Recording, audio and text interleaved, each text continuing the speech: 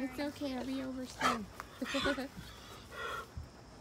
I think they like him enough where they would, I get the sense that even Cheddar would want to play, but they're still trying to help him manage his intensity, his energy.